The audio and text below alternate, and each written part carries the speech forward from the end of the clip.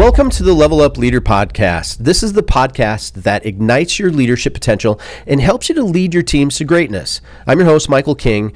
I'm an executive coach for visionaries who are ready to take their teams to the next level. Today, we have an incredible episode in store for you filled with insights, personal stories, and a dash of humor.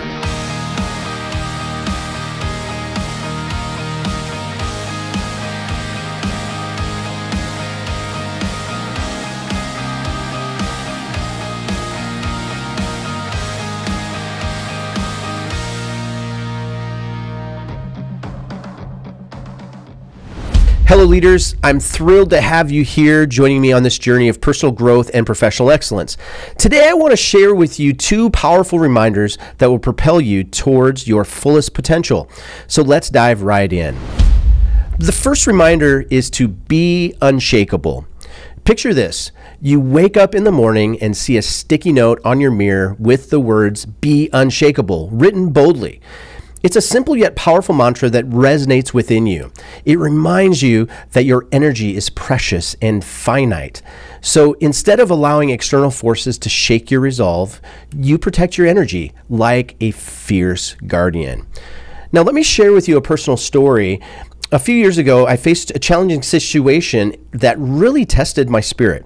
I was working with a team that had experienced a major setback, and the atmosphere was heavy with disappointment and doubt, frustration. I had been here before. This space was way too familiar for me. I had failed this scenario so many times that I completely lost count. So this time, I decided to rely on something completely different. I refused to let negativity permeate my mindset. I nurtured the unshakable resolve that I have and focused on leading my team with grace and with determination. Now, it wasn't easy, but by guarding my energy and remaining solid, I was able to cultivate resilience within myself and inspire my team to bounce back. Remember, the power to remain unshakable resides within you. Protect your energy, channel it personally, and fuel your aspirations with unwavering belief. Now, on to our second reminder. It's simply this. It's the 80% rule. Now, embrace the 80% rule. All that perfectionism, it's a blessing and it's a curse, right? But we all strive for excellence. But sometimes we find ourselves trapped in a never-ending cycle of overanalyzing and obsessing over inconsequential details. Can you relate? Well, it's time to break free from this self-imposed prison. Now imagine this, you're in the middle of a project, and instead of aiming for perfection, you embrace the power of 80%. You understand that the majority of progress and impact can be achieved by exerting 80% of your effort. Now, by shifting your perspective, you liberate yourself from unnecessary burdens, and you find joy in progress rather than unattainable perfection. Now, let's be honest, the final 20% has very little chance of giving you the ROI that you've spent with time and energy that you summoned to get it to your perfection according to your standards, right? So let me inject a touch of humor in here. Now, I once had a client who was absolutely brilliant, but she struggled with perfectionism. Everything had to be flawless, like everything meticulous, like down to the dotted I's and the crossed T's and everything the way it was arranged. I'm pretty sure that if you looked in her closet, everything was alphabetized and color-coded, for example, right? Now, everything had to be flawless, which caused unnecessary delays and stifled her team's creativity.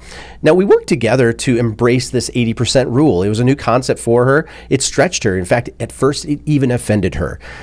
But soon enough, she discovered the joy of completion, the freedom to move swiftly, and the ability to tackle bigger challenges directly.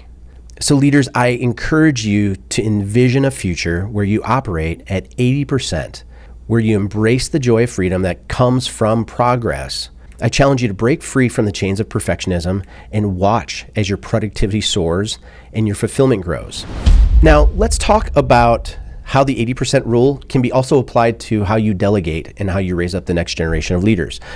As leaders, we often struggle with delegation because we feel that no one can meet our standards of excellence. We want everything to be perfect, and we fear that our team members might not be able to deliver our expectations. This is really dangerous. I can't stress this enough. This fear can lead to micromanaging and a lack of trust, which ultimately hinders productivity and growth. Now, your decision to not delegate compromises the productivity of the organization, and I want you to understand that and feel that. And in turn, it actually exposes a significantly deeper issue rooted directly in your leadership. By embracing the 80% rule, we can free ourselves from this perfectionism and empower our team members to take ownership of their responsibility. Instead of striving for 100%, we can aim for 80% and trust that our team members will deliver their best work within that framework. We release it at 80% and then we watch them grow it to past what we were able to contribute in the first place. This not only saves time and energy, but it allows us to focus on more strategic and high-level tasks. Ultimately, it does get down to like with the thing that we're supposed to be doing as leaders in the first place, not just managing projects, but developing people. Delegating at 80% also expands our impact as leaders. When we trust and empower our team members, we allow them to grow and develop in their skill set. This creates a ripple effect of productivity and innovation throughout the whole organization. By delegating effectively, we can leverage the strengths of our team and achieve more collectively than we ever could do it alone. So if you're struggling with delegation, try applying this 80% rule. Start small by delegating tasks that don't require your full attention, and gradually build trust within your team members. Now remember, the goal is progress. It's not perfection. It never has been in the first place. By letting go of the need to control everything, you'll open up new opportunities for growth and for impact. Now, as we come to a close today, I want to leave you with these two fundamental principles. Cultivate your unshakable resolve and protect your energy as a precious resource. Do you feel that? Embrace the joy and freedom that also comes by operating within the 80% and experience the transformative power it actually holds.